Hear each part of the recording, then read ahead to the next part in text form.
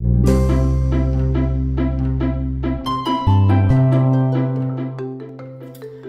friends, Miss Sarah here, and today I would like to teach you a prayer that I call the knot prayer. All you need for this prayer is some type of string. This is wrapping string I have. You can use a shoestring or a piece of yarn or any kind of string you have. You can even use a really long scarf you have. You could use that. So you just need some type of piece of string. And as we begin to pray today, I encourage you to tie a knot in your string or your yarn for everything you need God's help with.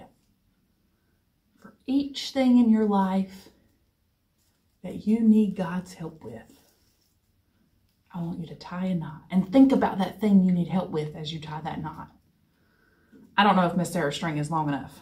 I need God's help for a lot of things. Sometimes we need God's help with our friendships, our relationships with our family. We need God's help with our homework. We need God's help with if we're not feeling good. Sometimes we need God's help because we're angry at someone and we need to learn to forgive. So tie a knot for everything in your life that you need God's help with. And as we continue to pray, I want you to go back to each of those knots and think about that thing that you tied that knot for. And I want you to pray a prayer to God to ask God to help you overcome that thing, or ask for God's help for that specific thing. Or ask God to show you where God is working in that place. Or maybe ask God to help you see what you should do about that thing.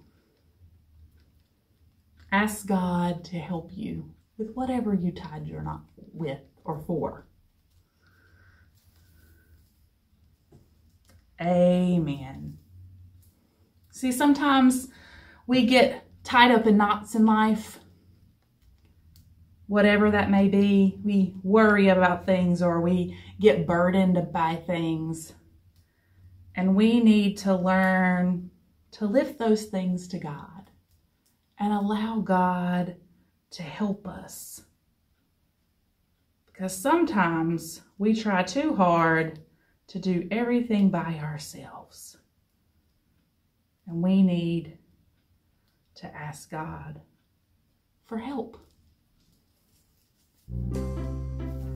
Thank you for praying with us today. We'll see you next time.